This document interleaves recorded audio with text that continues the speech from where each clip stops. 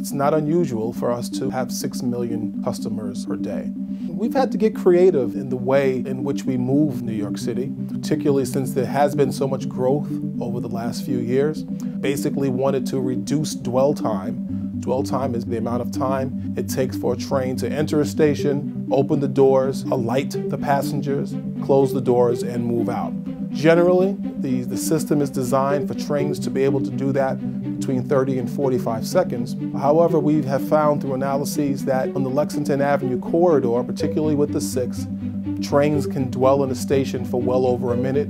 At some stations and certain times of the day, as long as 2 minutes. The cumulative effect of that is a degradation of service and a degradation of throughput. The service delivery team got together and we came up with some ways to try and address this new challenge.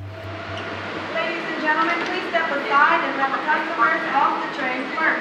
For entry and the closing doors, please. Now please do not open the doors and all the way into the center of the car so others may enter the train, please.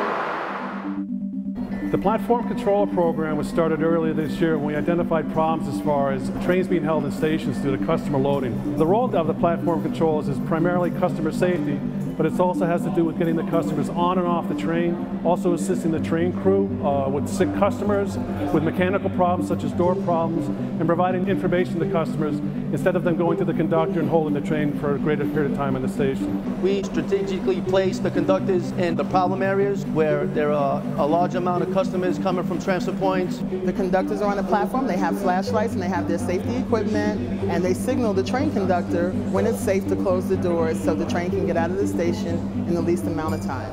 We're there to keep traffic moving, to get the people aware of what's going on in the subway. So you inform them, you ask them, please step aside. Let the customers exit the train before you enter the train. People are like this in their phones, and the train doors are open and they're standing there and they're not realizing that they need to be walking. So we like to motivate them. So we might say, please step in, sir, ma'am. You can't yell at the customers. You have to talk to them. Nobody wants to feel like they being yelled at. Our job is just to instruct them in the happiest way that we can. Our best weapon is a smile. We have very tight headways during rush hour, and one small delay, even for 30 seconds, can delay up to 8 to 10 trains behind it. There's no silver bullet for the overcapacity on the Lexington Avenue line. The platform controllers are part of an overall program with many different facets. So it does make a difference. From me being here every single morning, people noticing that you're here, speaking to you, saying good morning, they actually do tend to step aside before you even have to ask them to. Everybody has a destination and everybody wants to get to where they have to go. If you hold the doors, this train gets delayed, the next train gets delayed, and the next train after that gets delayed, and nobody's ever going to be on time. Trust and believe with New York City Transit, there's always another train coming right behind it.